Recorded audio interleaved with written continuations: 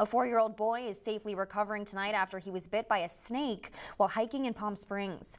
The Palm Springs Mounted Police Search and Rescue Team were trained today when they got a call about a hiker needing rescue. This happened just after 12 noon today. With the help of a California Highway Patrol helicopter, they were able to rescue the boy and take him to the hospital. The boy is expected to be okay.